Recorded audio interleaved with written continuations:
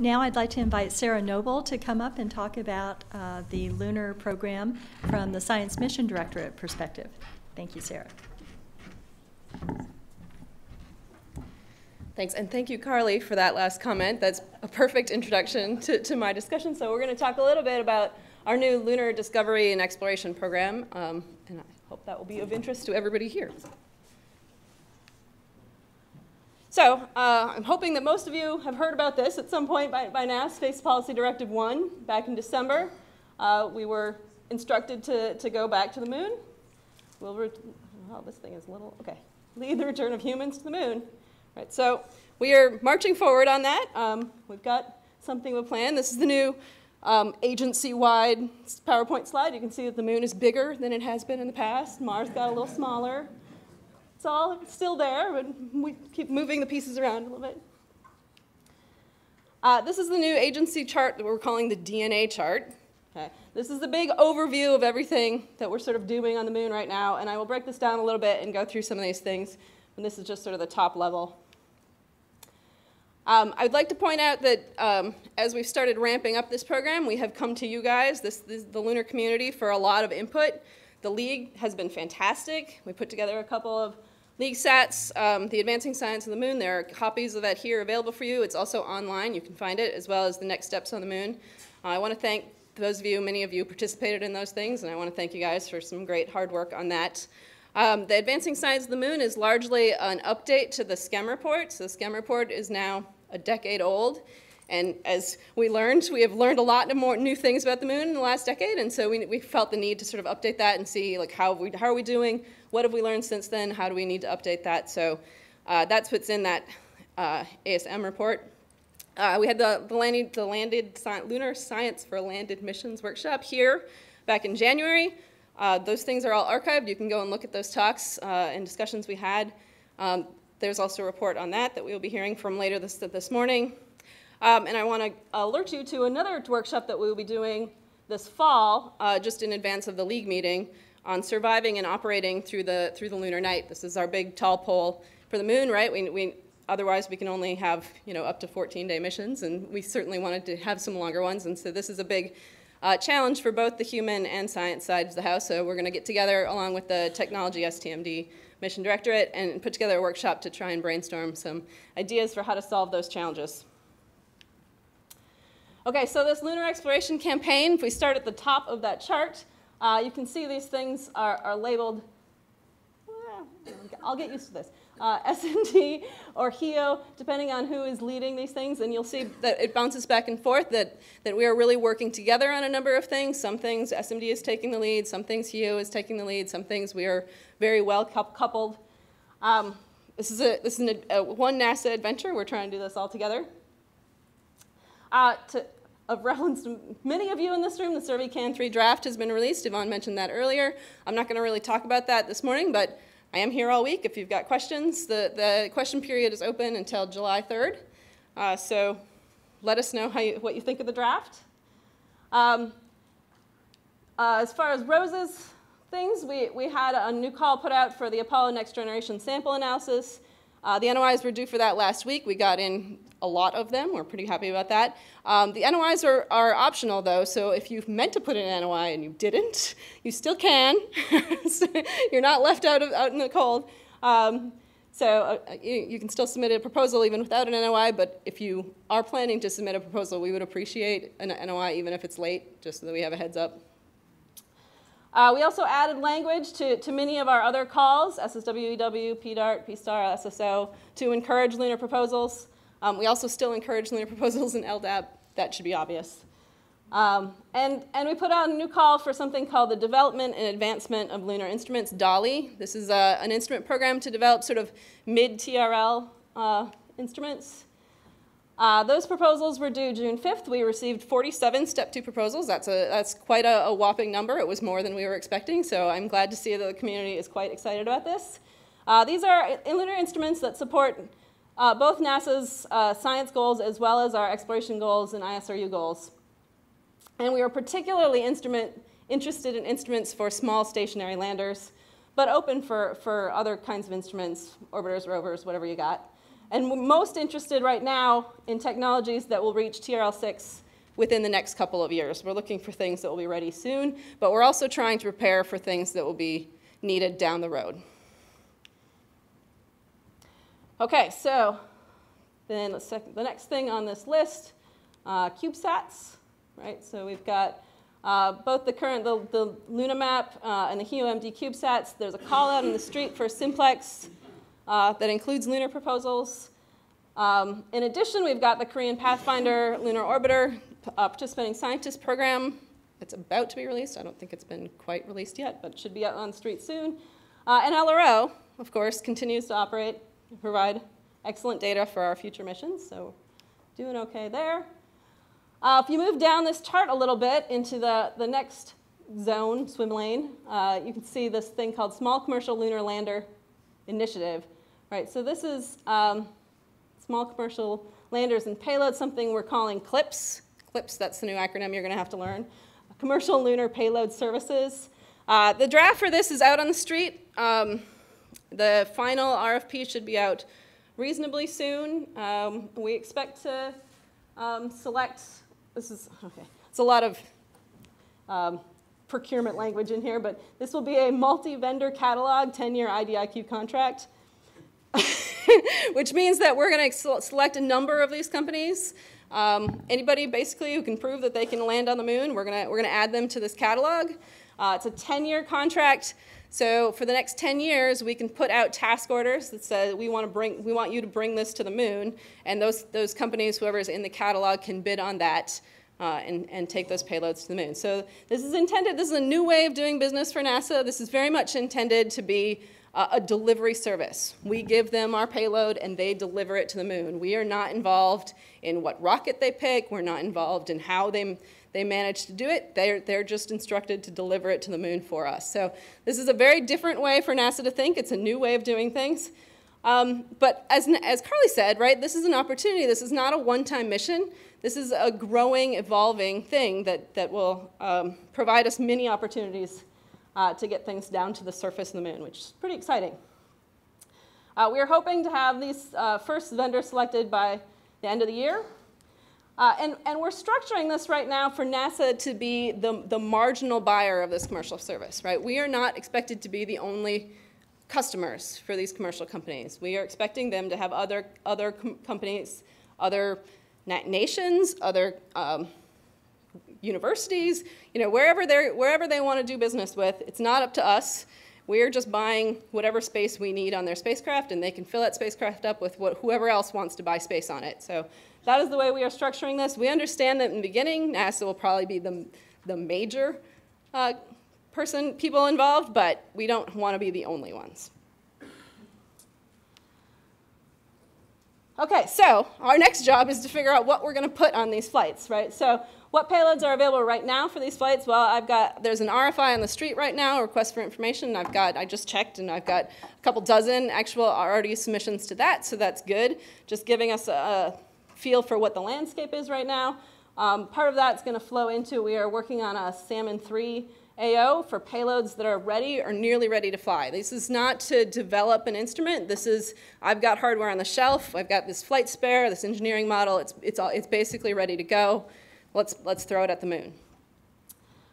In the meantime, we have asked Goddard to build us some retroreflectors.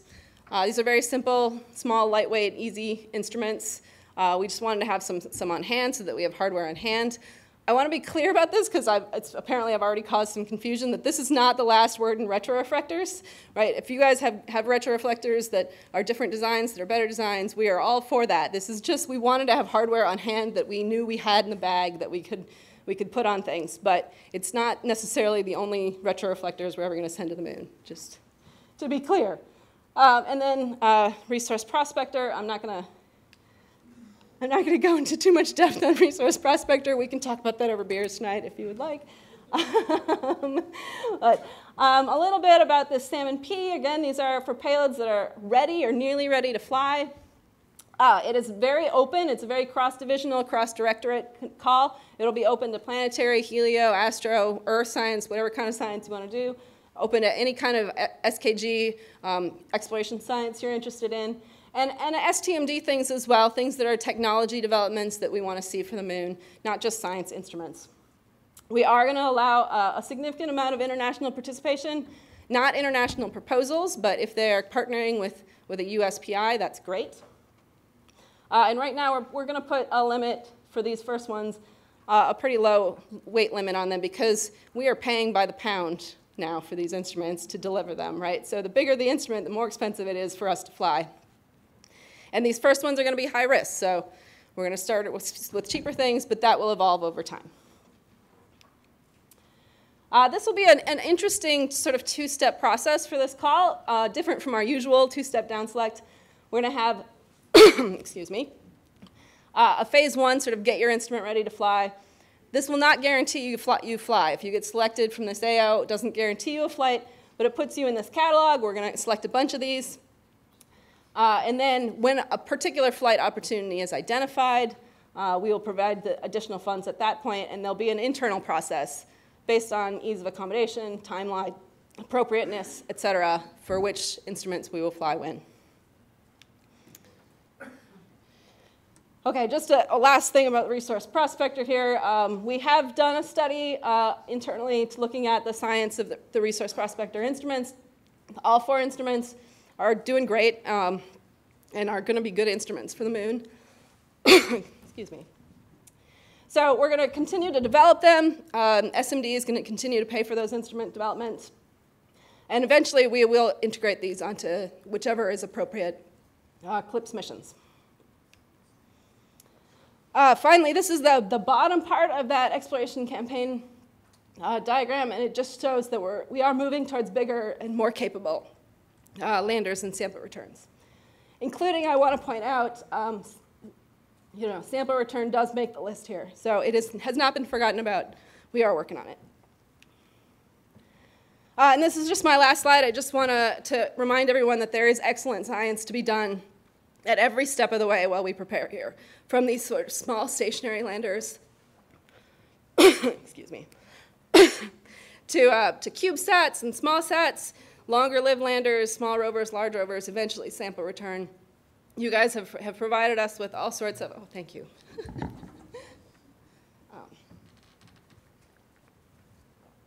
You guys have provided us with all sorts of great ideas for what to do at every one of these steps along the way, and I'm sure you will continue to do so. So, thank you.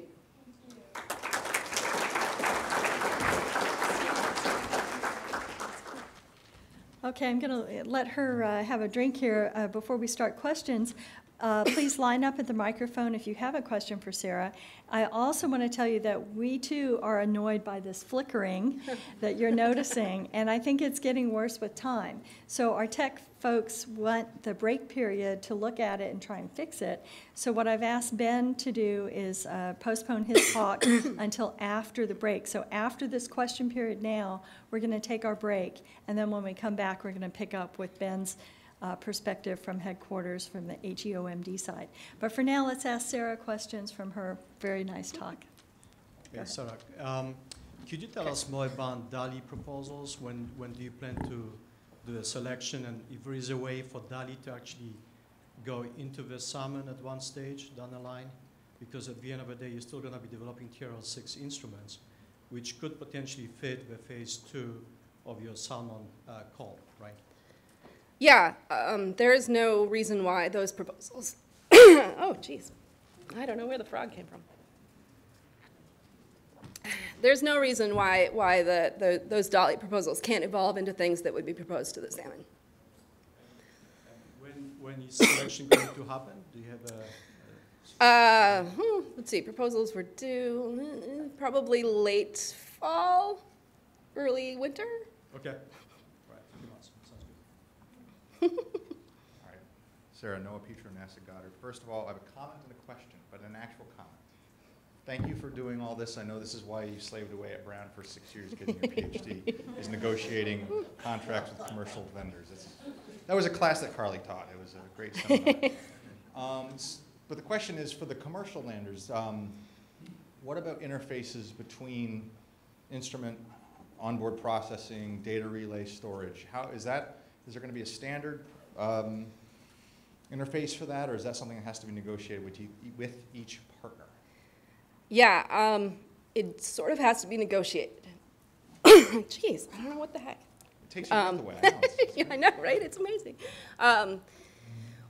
The first step, once we get these contracts done in December, will be for each of them to provide us a user's guide, right? And that will, maybe that's a better.